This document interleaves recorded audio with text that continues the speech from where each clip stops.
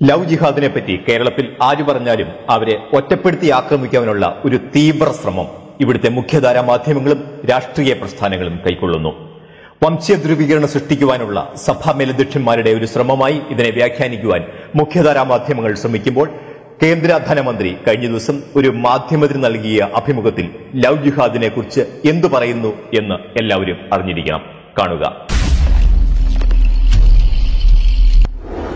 നിർമ്മല സീതാരാമൻ തുറന്നു പറയുന്നു, Christian community in Kerala and also the Hindu community have all faced this.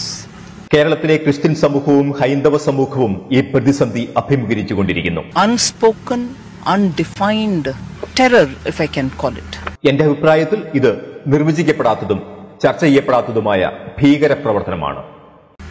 Wherein it is very difficult to palpably describe it. അത് വ്യക്തമായി വിശദീകരിക്കുക എളുപ്പമല്ല. And it can be only rejected the moment you describe it, saying, oh my God, you don't, imagine such things. Love ജിഹാദ് ചിലരുടെ ഒരു സങ്കല്പ സൃഷ്ടി മാത്രമാണ് എന്നുള്ള അഭിപ്രായത്തോടെ അതിനെ തള്ളിക്കളയുവാനുള്ള ശ്രമമാണ് ഇവിടെ കണ്ടുവരുന്നത്. The fault of the girl was nothing but to have to trust somebody and say fall in love with someone who she would want to marry. ചിലർ ഒരുക്കുന്ന പ്രണയക്കെണിയിൽപ്പെട്ട് അവരെ വിവാഹം കഴിക്കുവാൻ നിർബന്ധിതരാകുന്നു എന്നല്ലാതെ പെൺകുട്ടികൾ ഇവിടെ തെറ്റൊന്നും ചെയ്യുന്നില്ല. End of the day, she's deserted and she realizes she's been trapped. എന്നാൽ ഒടുവിൽ അവൾ ഒറ്റപ്പെടുകയും കെണിയിൽപ്പെട്ടുപോയി എന്ന് തിരിച്ചറിയുകയും ചെയ്യുന്നു. So if in India the word love jihad is coined, it may not be sounding all that politically correct. ഇന്ത്യയിൽ love ജിഹാദ് എന്ന വാക്ക് രാഷ്ട്രീയ കാഴ്ചപ്പാടിൽ തെറ്റായ ഒരു ആരോപണമായി വിലയിരുത്തപ്പെടുന്നു. But the Christian community in Kerala is speaking out. പക്ഷേ കേരളത്തിലെ ക്രിസ്ത്യൻ സമൂഹം ഈ പ്രശ്നം തുറന്നു പറയാനുള്ള ധൈര്യം കാണിച്ചിരിക്കുന്നു.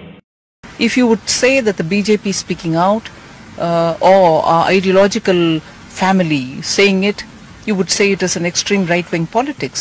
എന്നാൽ BJP ഇക്കാര്യം പറഞ്ഞാൽ അതൊരു രാഷ്ട്രീയ ആരോപണമായി വിലയിരുത്തപ്പെടും. But no, there is a real decades suffered problem. പതിറ്റാണ്ടുകളോളം ആയി തുടർന്നു വരുന്ന ഒരു യഥാർത്ഥ പ്രശ്നമാണ് love jihad. Lived problem in which very many families have lost their girl children to these kind of forces. ഇതിനകം ഒട്ടേറെ കുടുംബങ്ങൾക്ക് ഇത്തരം ഗൂഢശക്തികളുടെ പ്രവർത്തനങ്ങൾ മൂലം പെൺമക്കളെ നഷ്ടപ്പെട്ടിട്ടുണ്ട്.